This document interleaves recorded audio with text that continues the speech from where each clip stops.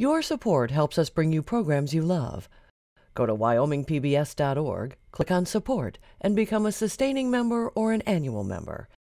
It's easy and secure. Thank you. On the next Wyoming Chronicle, we visit with Wyoming author Cathy Ringler. Her first book, Maya's Dream, takes the issue of teenage bullying head-on with a story about a young girl, her horse, and her decisions impacting her teen friends. It's a timely read for youth and adults alike. Also, we'll learn about Wyoming's Safe2Tell program, a critical tool for teens and families yearning to get help in Wyoming.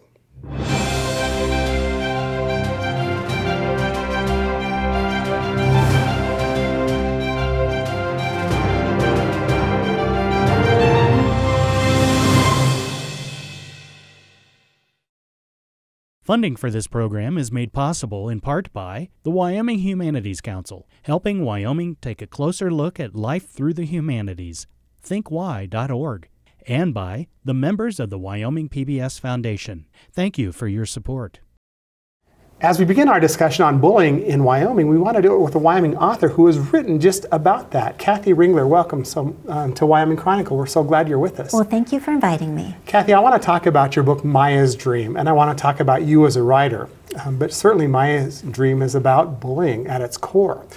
Tell me, why did you write this particular book at this particular time? That's a good question.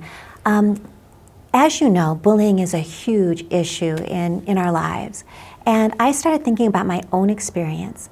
I moved a lot growing up. And my mom and dad we had a close family, and my mom and dad always tried to kind of buffet some of those effects. But on this particular day in middle school, I'd moved in the middle of the year, and I witnessed a bullying scene. And I was so taken aback that I didn't react. And the bullying happened. And to this day, I regret that. It is in my book, and thank goodness my protagonist, Maya, is able to react much better than I ever did. This is a wonderful read, and I view it in the context, number one, I'm so happy my kids didn't grow up in the world of social media. And your book talks a lot about what growing up today in the world of social media is about. Tough. You're right. And we'll talk about that more in just a minute. But this is a book to me that, even though it might be written for middle schoolers, young adults, this is a book maybe that families can read together. Absolutely, and it's been really gratifying to me.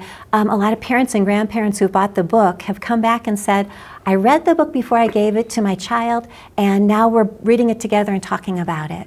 What do you think surprises parents the most when they read this book? Because even with someone who's into tech, boy, it's got to be tough today. It is, and I think that they are amazed at how prevalent bullying is across all parts of the school. You know, there's the bullies, there's the victims, there's the victim bullies, which is actually the hardest group to deal with, and then there's the bystanders. So every single child in school is affected some way by bullying.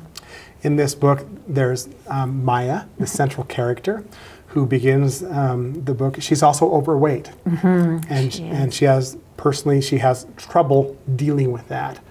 Certainly in the first part of the book, she's kind of, in my eyes, the first victim we meet. But then we also meet another victim, Abigail. Right, and Maya, I chose her because she is overweight, and she isn't on the lowest rung of the social ladder, but she could sure reach it with her tiptoes. And so for her to say, watch this event, this child being bullied on her first day, and say, that's wrong, and I need to do something about it, that makes a huge transformation during the book. But she struggles with what to do. She struggles. She spends a sleepless night trying to come up with the right plan. And then the book unfolds, she tries a lot of different things. Some work and some don't. There are adults involved in this book as well. Certainly a teacher who's wonderful, but then another teacher maybe not isn't as cued in, I guess I'll say. Right, and I would say, you know, from my experience as a teacher and all the teachers I know. And you taught. Let's talk about that right now. You've taught for a long time before you retired. That's right. I taught for 31 great years before I retired, and spent a lot of emotional time with those kids. You know, teachers spend a lot of time and creative energy trying to think of what's the best practice. What's the best practice to teach someone who has some visual motor difficulties when they're learning to read? What's the best practice for a kid who has a math disability? How can you help kids get along? So that took a lot of creative energy for 31 years. And then when I retired, I had the energy to start looking at the bullying issue and write a book to address that. Let's go talk about your history as a writer real quick. Okay. And then we'll get back to the teachers that are so critical to your Okay. story. Yes, you are a writer, and you're an award-winning writer. You're a Wyoming Writer Award winner in 2016 and 2017. You've won other awards as well. What has motivated you to want to write? This was a short story first that you expanded. That's exactly right. Well, again, while I was teaching, I found that I was a much better teacher if, when my kids were writing, I was writing at home, because I could be more empathetic, a better problem solver. And if you think about it, word choice, organization, structure, they're the same whether you're writing a story about the tooth fairy or whether you're writing an article for the reading teacher. So I practiced a lot while I was still teaching. And then when I retired, I wrote the short story for Wyoming Writers Contest, and the judge wrote me the nicest little personal note. And she said, the characters are great. Why don't you turn this into a novel? Had you thought about that before? Nope, I sure Wow. hadn't. So, following a very steep learning curve, I turned it into a novel, and I pitched it to Patricia Landy of Crystal Publishing out of Fort Collins. And she took it and ran with it, and here we are. I guess my biggest challenge right now, as we were visiting about, is how do I get the book into the hands of the kids and the parents who really need it the most? Sure. I'm hoping we can help, because as we said earlier, this is an issue I think many parents aren't well equipped to talk about, other than, you're not, texting anything inappropriate, are you? No, okay. And then maybe that's the last conversation they might even have. That's true. About That's true. Social media. And there's been a lot of research on bullying within the last 25 years, and they're finding that the assembly, that Maya talks about, can be counterproductive.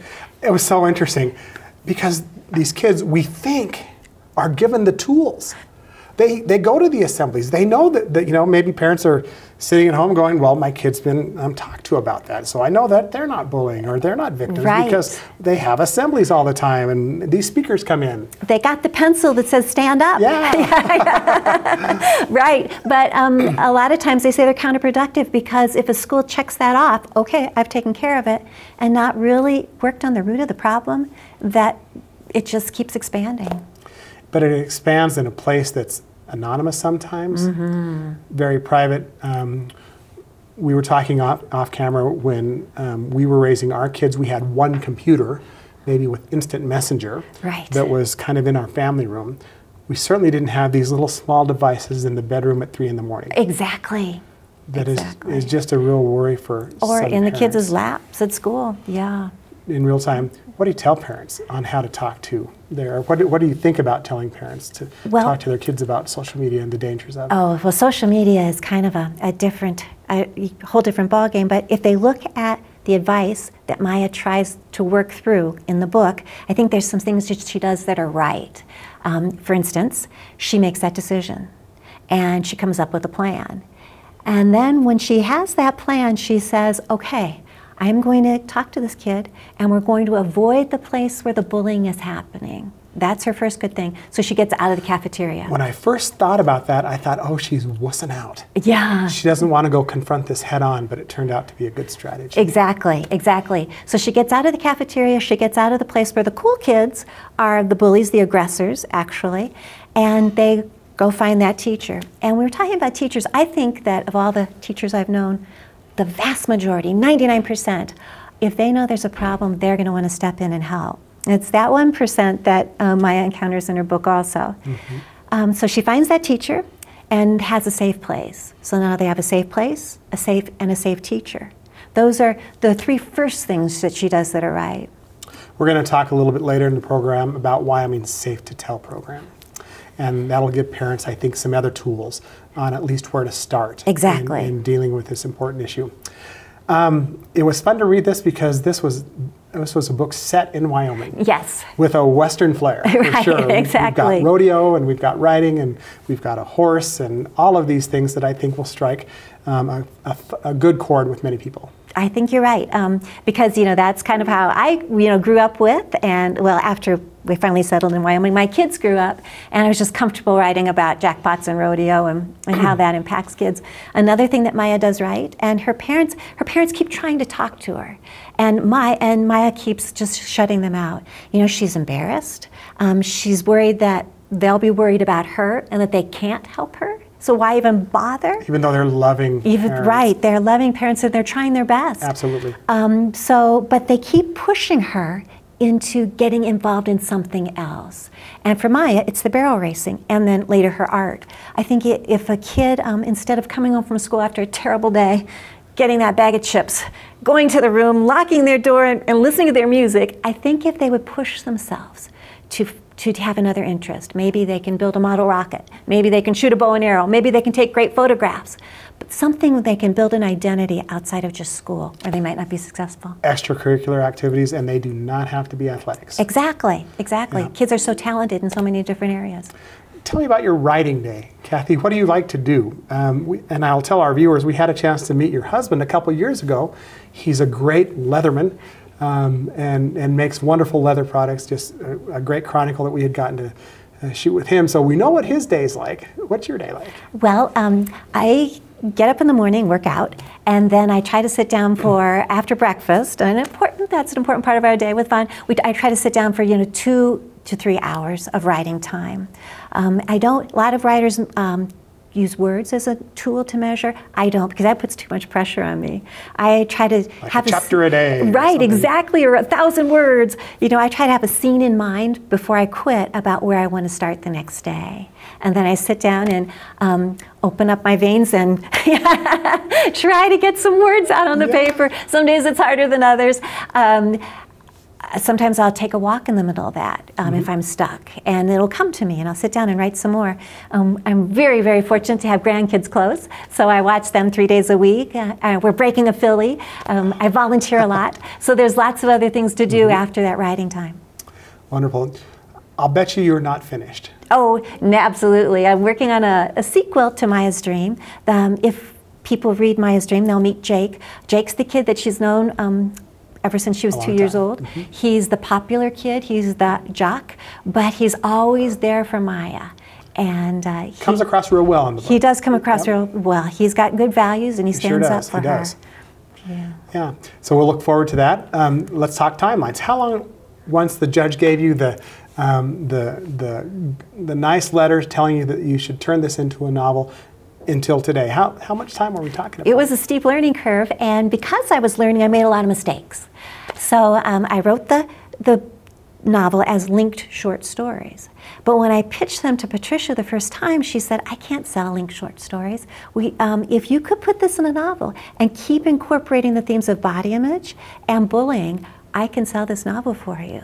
So I had to go back and rewrite again. And every writer knows that you keep writing and rewriting and rewriting. I had a great... Is that hard for you? Oh, yeah. Yeah. I had a great writing group, small but mighty, that helped me a lot. And of course, envision family this as and a friends. Painter who puts the first coat on and needs to do a second coat and a third coat maybe. And then decides this isn't working at all. Get some more paint. Just describe my wife, by the way. So after finally I gave it to Patricia, then she had her editors look through it. And the first one, and I worked real well together. Some of the others I had a little harder time with. I don't have an agent, so I kind of on my own. And they really didn't understand horses and the horse vernacular. So, for instance, when you go to a jackpot, you don't enter the jackpot, you enter up. Right. And they took out all the ups. Or so they would have them just entering. Or in one of the scenes, Maya goes to look at a horse, and the girl comes out to show her the horse, and she's pulling on pink muck boots. Well, they took out the muck, and they just had pink boots. Oh, interesting. So that would be two different types of girls, pink boots versus pink muck boots. Right. So I had to keep going back and saying, no, you have to leave that part alone. Well, Cathy, we want to give parents some good opportunity to learn about the Safe2Tell program. So we're going to venture there now, but I can't thank you enough for visiting with us today about your book, Maya's Dream. It's available not only at your website, from Barnes & Noble, from Amazon, from maybe some local independent bookstores. Right. And I hope that people enjoy it. I think that they will, and we'll look forward to your next offering as well. Thanks, Greg. Cathy, thank you for joining us on Wyoming Chronicle.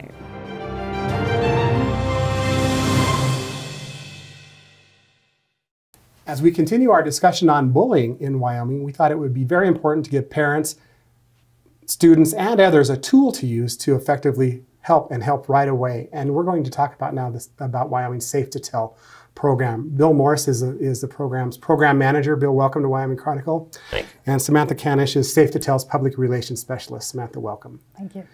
I think first I'd like to know a little bit about the history of what Safe2Tell, how it evolved, because I think its roots are very interesting. Bill, do you want to start? Yeah, Safe2Tell Wyoming was created in 2016 after the legislature approved a bill creating a school safety tip line. And then from that, we developed Safe2Tell Wyoming program. If you look at, though, our history, we were able to copy what Colorado had done. They had put in place a tip line for students to use. It was confidential. I think theirs is anonymous, but it was put in place after the Columbine shooting because they realized that people knew something was going to happen, but nobody shared that. They didn't feel safe, and so they created their program. When we were ready, they were gracious enough to help us get ours up and running and provide much of the framework, so to speak, that we use today. Samantha, if I were to ask you, what is Safe2Tell Wyoming? What would you tell me? It is a 24/7, 365 school and student safety confidential tip line. So basically, all hours of the day, every day of the year, even holidays, this tool is available to students, parents, concerned community members, even teachers to utilize. So, tell me how it works. How does the program work? There's a phone number. We're showing that on our screen right now. There's a website. There's an app. There are many ways people can use this. But what would people expect if, I know that my son or daughter is bullied. I've never thought that I could maybe tell someone anonymously or this way.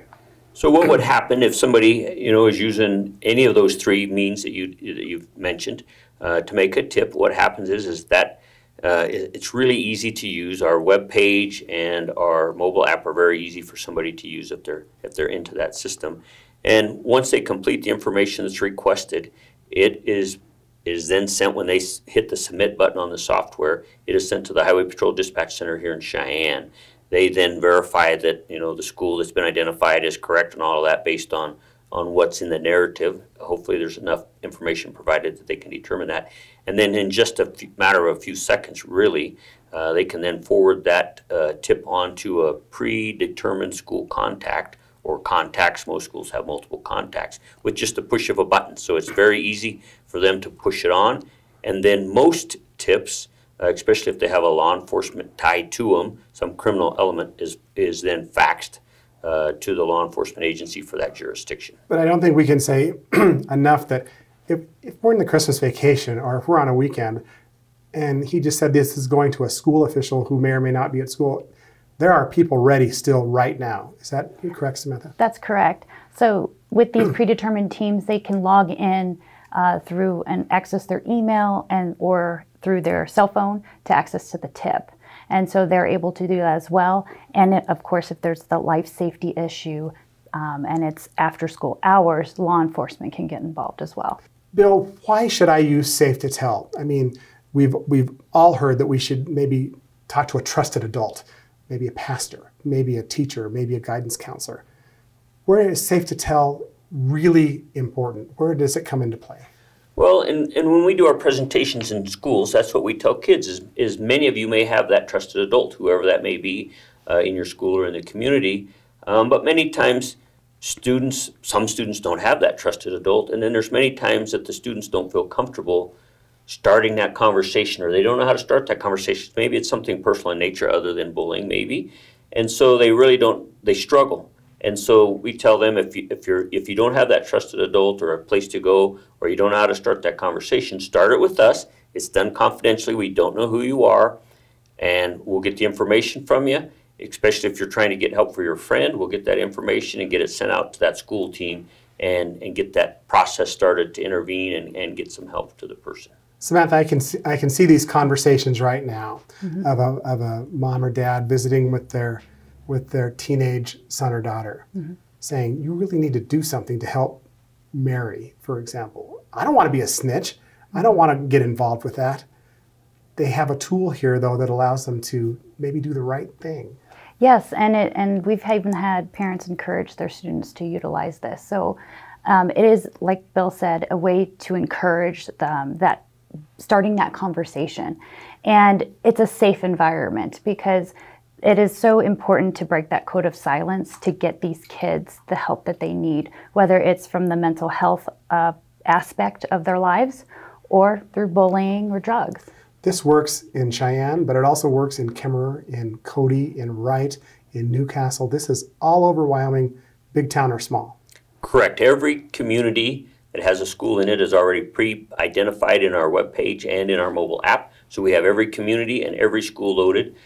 We've even have contacts for community colleges in our program, so that if somebody is communicating with somebody in college and they're struggling, then we can identify that school and get some resources started to them. You mentioned earlier, Bill, that this can be confidential, and it is confidential, but the information is recorded. What happens to the information? Well, the information is recorded in our software that we get through a vendor. So it's a third-party vendor that we use, and his program, and he's really worldwide, is based on that confidentiality. And so once it's recorded, we have a record of it. The school can access those tips that are assigned to them, and it just stays in our system. It's not a public record, so the media can't, ask for a copy of that tip that came in if they heard something was going on at a particular school, because the statute has protected that. And so it's truly confidential. It's not shared, and we keep those records. They're on this vendor server down in Texas. I think he's at, and it's a secure environment platform that he has it on, and so. He's got stuff from so all bottom over the line country. is parents and students can rest assured that their information can be anonymous and it's confidential and it's protected. Correct. Samantha, what do we know about how people are using this system? What do your statistics tell you? So Safe2Tell was originally designed to prevent school violent attacks. And we have seen, as the program has evolved, that the mental health piece of these students' lives is really what they're struggling with. It's consistently been in our top 5. Suicide threats, depression, and self-harm. And of course, we see bullying, drugs, but as of this year, we've seen an explosion in vaping and juuls. Vaping and juuling. Okay. Yes. I consider that the same thing. Yes, I should say it's just vaping. Vaping. Yes. So numbers-wise, statewide, what do we know? Is this program being used effectively by the people that it's meant to serve? Do we know? We believe that it is. Wyoming, prior to Safe2Tell, had a school violence prevention program called WeTip. It was in place for about 10 years, and they had received a little over 100 tips in that 10-year period. And when you look at our numbers that we have for this, through this year, so since we started in October of 2016 through last night, we've received 3,441 tips. So we've got a significant number of tips in for our student population. And when we were before the legislature working with them to try to get something in place, they had asked us what we thought our expectations would be. And so we looked at Colorado's student count, and they have about 900,000 students, and we had 90,000. So we figured we'd get 10%. And at the time, we were thinking, we'd get 100 and some calls a year. Well, we've far exceeded that. And the program just continues to grow. So if you look at suicide threats, as Samantha mentioned, we've had 509 tips since the start of the program on students that were expressing thoughts of suicide. And then bullying is number 2, and we've had 420 of those tips. So the students are using it, or maybe the parents, and sometimes the parents will use that when somebody in elementary that maybe isn't good on a computer or a mobile app comes home, a first grader talks about something in school, then you'll see a parent maybe put that tip in. So they're using it all ages. Bottom line, if a parent or a student or a family friend or a grandpa or grandma has concerns, they shouldn't waste any time. This is a tool that's there for people right now. Yes. Yeah. Yes. How are schools trained in Safe2Tell? How do they know what it is the program can provide, and how do they get that information to students? Well, when the program first started, I traveled the state and visited with every school district, provided the district staff and the school staff, principals. Usually it was principals and above. Sometimes, depending on the school, they might take it, a little bit further down into the school, counselors and whatnot. And so we provided training to them on what the program is, what it could offer, how to use the program. And then after that, and including this year, we talked about the travel before we started here, and we continue to reach out to schools. They've got new people in schools, so we train their staff, or we do presentations to the students themselves about the program and how it works. Is your message to folks, and I don't know what your statistics are, like 90%, 80% of the calls are very real and need help now. But even if the call turns out to be not necessary, it's better that parents or students have made the call. Would you agree with that? Oh, definitely. Absolutely, because the impact, even not checking up and something does happen, the impact ripples throughout the community. So it's, safe than sorry. You really should follow up, because you don't know what state that person's in. And it's sometimes hard for them to communicate how real or how in danger they are, especially mentally. So it's very important to follow up. And so we always, through our disposition feature in our reporting, follow up to make sure that something was handled, the student was made, contact was made with the student. So Samantha, it's a different world, and I'll give you the final word here for parents who are raising kids in this era of social media.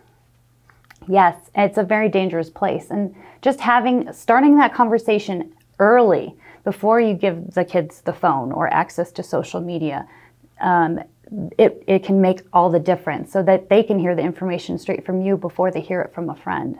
And teach them how to be responsible online. What is appropriate? What's the impact of their blueprint with their lives on social media? It can have a lasting impact. And I think the bottom line message is, don't be afraid to start that conversation. Correct. Yes. Samantha Canish and Bill Morris, thank you so much for joining us and telling us about Wyoming's Safe2Tell program.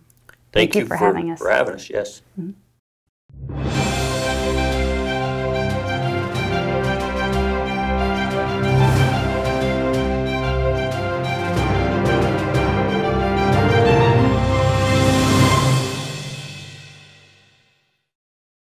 Funding for this program is made possible in part by the Wyoming Humanities Council, helping Wyoming take a closer look at life through the humanities, thinkwhy.org, and by the members of the Wyoming PBS Foundation. Thank you for your support.